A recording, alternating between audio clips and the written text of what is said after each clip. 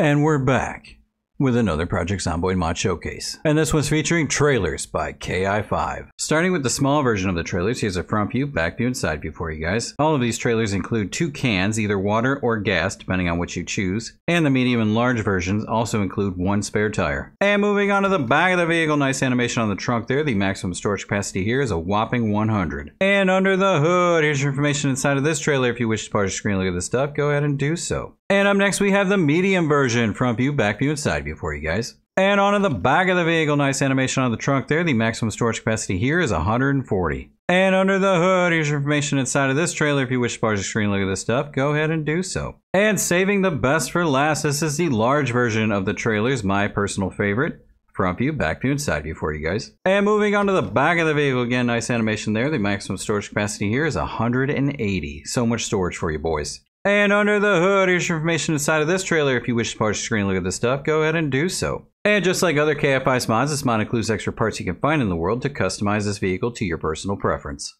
And if you're wondering how to attach a trailer, just go and fire up your engine on your personal vehicle. Go ahead and go backwards a bit. Exit the vehicle.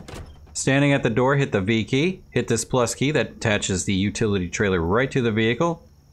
And there he goes. He's going to walk over there, attach this beast right to it. Boom. There we go, boys. There's a couple extra things I do want to point out about these trailers. One is they have 2 sets of universal wheels that you can choose from. Not only that, these trailers also include multiple texture variations, so if you see one you don't like, keep searching, you might find another that you do like. On to my thoughts about this vehicle. I absolutely love driving around with this thing. I had no problems with using the brakes, the hand brakes. The only thing I do suggest is to take those sharp turns a little bit slower, and you should be fine on those sharp turns. But that's my thoughts. What do you guys think? Is it worth a download?